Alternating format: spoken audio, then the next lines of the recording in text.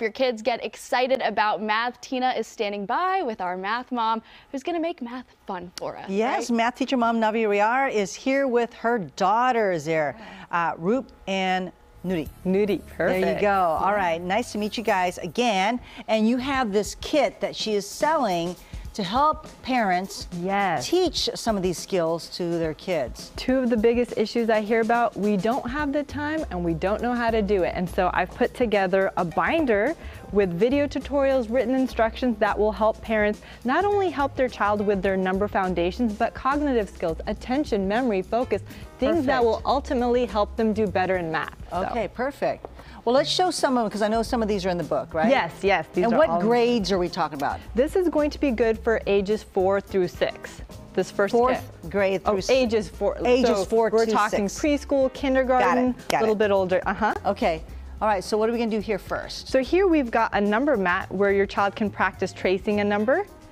Okay. And then we can also practice the skill called number decomposition. So Nudi's going to put her 6 blocks in the 10 frame, but notice she's doing 3 green and then 3 yellow. So when a child thinks of the number 6, sometimes they only have one representation or one idea of what that number is.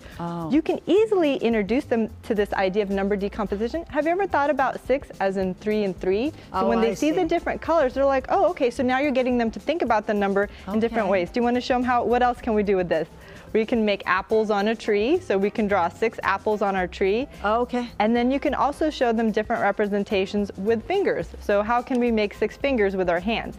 So we can have, you can hold up 3 fingers on one hand and 3 fingers on the other hand. So they're really looking at the number in so many different ways so they can think flexibly about that number. I see. Okay, that's good. That's in the book too. That's in the book too. Again, for ages 4, 5, and 6 years old. Okay. Perfect, yep. What's this one here? So counting, remember, when children tell you numbers out loud, they're counting. That doesn't necessarily mean that they understand what they're counting. So this is a great activity to practice this skill called one-to-one correspondence. So you can slide the counter onto each number as they count. And the dots are there to help.